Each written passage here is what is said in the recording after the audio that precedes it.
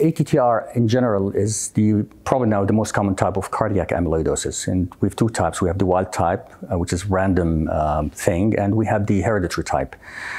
It's quite interesting that the patients that we diagnosed in Jordan are mostly the hereditary type and not the wild type, in contrast to what we see in other parts of the West. So this is by itself is very exciting to us. Not only that, but also the mutations, the genetic mutations, the problems that cause the disease are different also, I think, in our part of the world than what we see prevalent in other parts of the world. So when you talk about the wild type ATTR amyloidosis, there is no specific cause. We know it happens in the older population, usually men more than women, but there is no genetic basis for it. So it's just a random thing.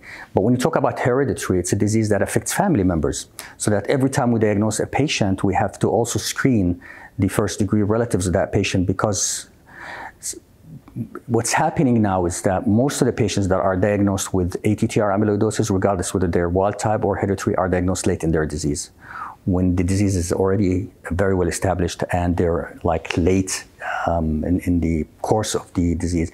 And we don't want that to continue. We want to be able to diagnose patients early on, before the disease affects the heart in a bad way, before it affects the kidneys, before it affects the liver, so that we can help them in a better way. So the sooner you discover the disease, the better your success with management will be. So that's what we're hoping for. So every time we discover a case with hereditary amyloidosis, ATTR amyloidosis, we advise family screening.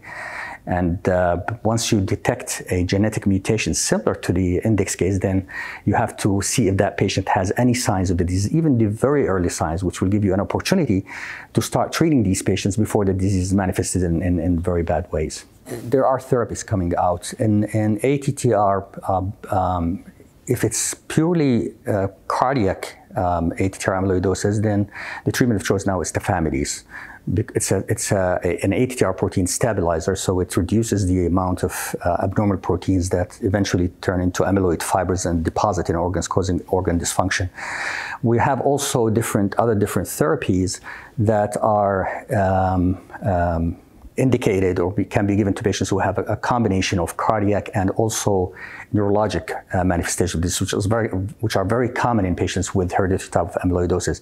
Things like gene silencers that work on the liver, which is the source of production of these proteins. We have inotersen. We have a couple of other medications that are present that can be given to these patients and help in reducing the amount of protein produced by the liver. So we have medication that reduce the production of the abnormal protein. We have medications that stabilize the abnormal ATTR, preventing its deposition in organs. But we're hoping for, and I know there's a lot of research work on this, that also to target the amyloid fibers that are already deposited in the organs. So imagine if you can also cause dissolution or disappearance of these fibrils in the different organs of the body, then you can actually reverse the problems caused by the amyloid fibers deposition, and you can also improve the heart and improve the kidneys and improve the neurological system. That's really what we're hoping for, and I think we will have good news in the next